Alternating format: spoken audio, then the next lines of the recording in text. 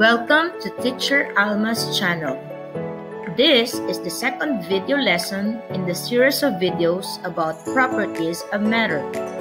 If you haven't seen the first video lesson, which is about mass and weight, click the link in the description box below.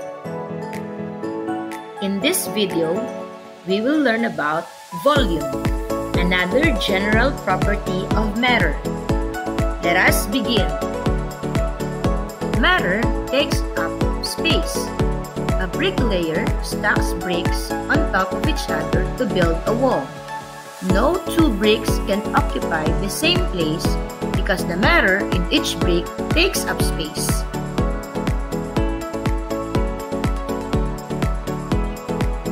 The amount of space that matter in an object occupies is called the object's volume. The bowling ball and the basketball approximately have the same amount of space. Therefore, the two balls have about the same volume. Although the basketball is hollow, it is not empty. Air fills up the space inside the basketball.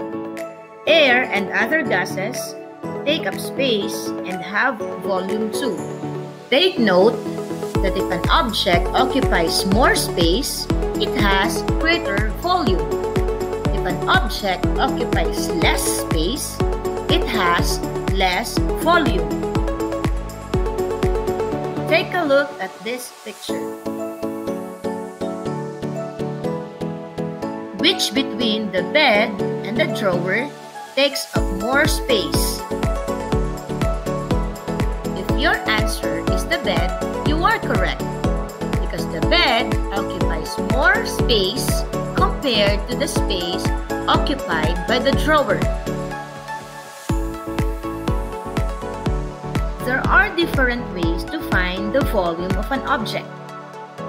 For objects that have well-defined shapes such as a brick or a ball, you can take a few measurements of the object and calculate the volume.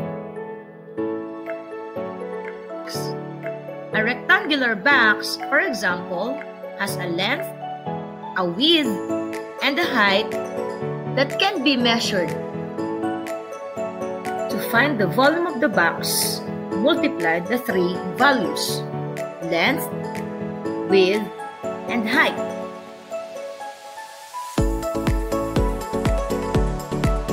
If the measure of the length, the width, and the height of the box is in centimeters, the volume has a unit of centimeters times centimeters times centimeters, or cubic centimeters.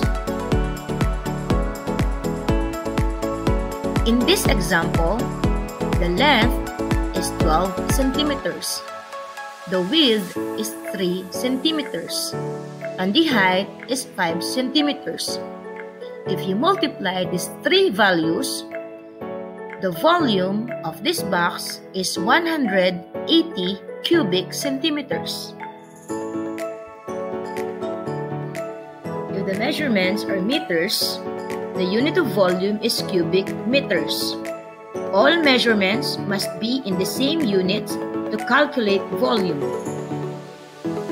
Other regular solids, such as spheres and cylinders, also have formulas for calculating volumes.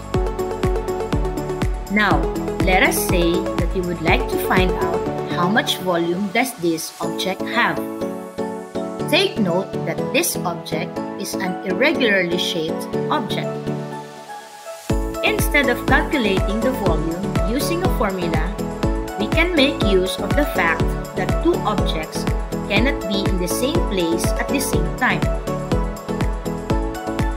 The volume of an irregularly shaped object can be measured by water displacement method. So how is the water displacement method done? Add water to a graduated cylinder. Note the volume of the water by reading the water level in the cylinder. Submerge the irregularly shaped object in the water.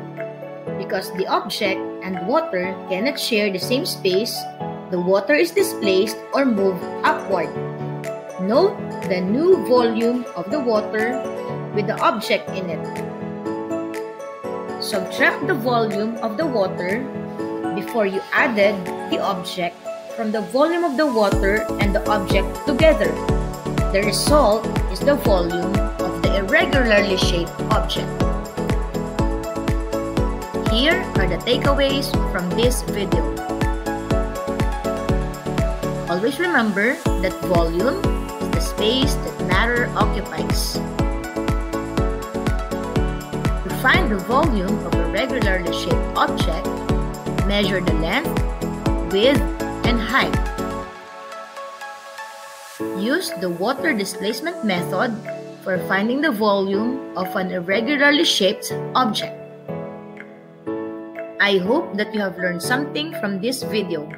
Watch out for the upcoming video lessons about the other properties of matter.